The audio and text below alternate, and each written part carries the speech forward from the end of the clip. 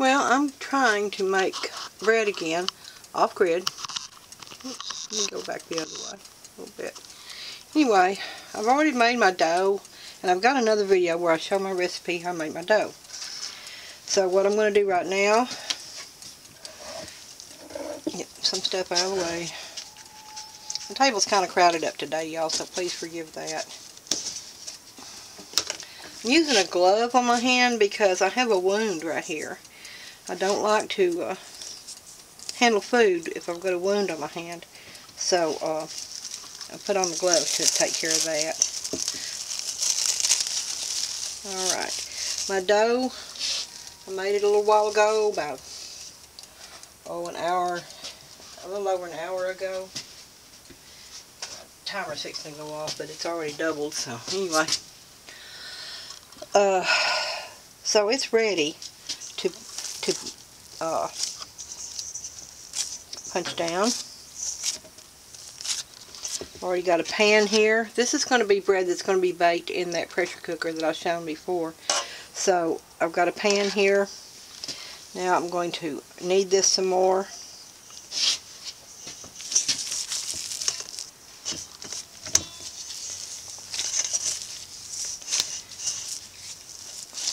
It's really feeling good. The dough feels really good. I'll go ahead and put the recipe that I use. It's basically used to be a bread machine recipe. It makes 1.5 pound loaf of bread, and think Ann, squirrel. Anyway, it makes 1.5 pound loaf of bread, which is pretty much what we need to make a few sandwiches with.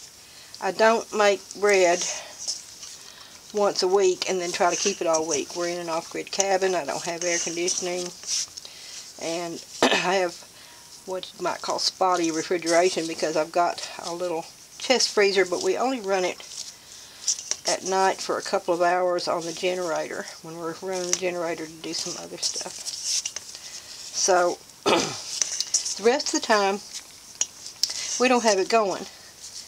Now on the really hot days that we had this past summer, when it was up around 100 degrees, we did run the generator more than we wanted to, mainly because we needed the fans blowing. But we use our solar power in the daytime. Are you getting this? Yeah. We use our solar power in the daytime to charge up our laptops, tablets, to run our internet, which is Exceed satellite internet, and it'll run the internet modem. And we actually we got a new router, but we've got it put away because we've got a virtual router on all the computers. So if we need to go online, more than one of us needs to go online, well then we've got that. We don't even have to use the actual router that came. So, alright. I always just use my bowl now. It works just fine. Roll it up, try to pinch it together some. It's not going to be perfect, but that's not a bad looking loaf, don't you think? Don't you think it looks pretty good? And if you don't like it, you can say so. You won't hurt my feelings.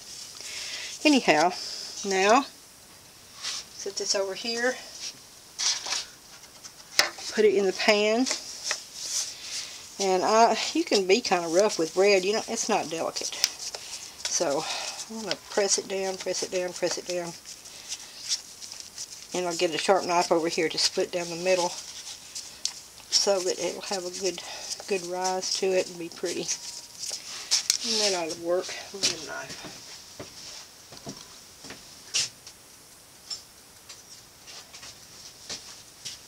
This one's sharp enough.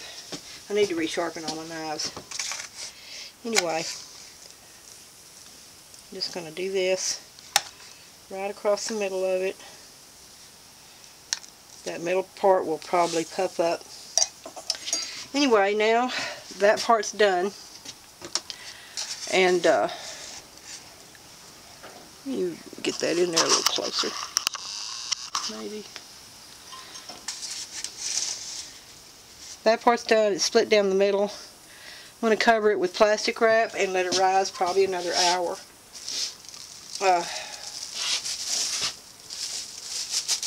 Shake this plastic wrap out.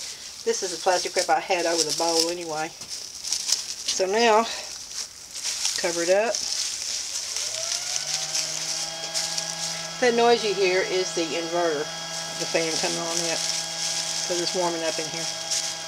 Alright, now, yeah, I'll set it right over there in the kitchen window where the sun is coming through, and it'll heat it up and get a good rise on it. I did wheat bread yesterday, and it came up pretty good just by doing this, but it is a little bit, I never have good luck with wheat bread. If you got any tips for how to really make good wheat bread, please let me know, because I have a difficult time getting it to be fluffy and get enough loft to it that we like the way that just plain white bread does. So if you have any ideas about how to get wheat bread to rise a little better, not be so dense, just let me know, and I'd be glad to take you up on your suggestions. Used to, years ago, I put vitamin C tablets. I crushed up a vitamin C tablet and put it in there. That seemed like it did okay, but I don't have any of that right now. And I don't really want to buy extra products or things from the grocery store if I don't have to. Or I don't want to have to go online and buy some kind of thing that makes things rise better. I'll just make white bread if I can't get it to rise better. Okay, I'll be back with the bread after it's risen. I'm going to show you. This is the inside of the pressure cooker that I'm going to be using to bake the bread. Probably showed this before, but you can see that there's 2 layers of canning rings in here. Canning rings in here. There's the bottom layer. They're all laid down with a big part down. The top layer is just 4 of the wide mouth ones with a wide part up. Then I put this in here because it fits. This is the rack from my small pressure canner that I now use for a pressure cooker. Anyway, then it raises it up off the very bottom. I don't like it to be right on the bottom because it'll burn the bread. And I did pretty good with it yesterday doing this way for the wheat bread. As you can see, this bread is already rising, and it's probably got another 30 minutes to go, something like that. So, yeah. Give it plenty of time to get nice and big, and then I will get this preheated, put the lid on it, get it preheated, and bake the bread off in it. I'll bring you back for that.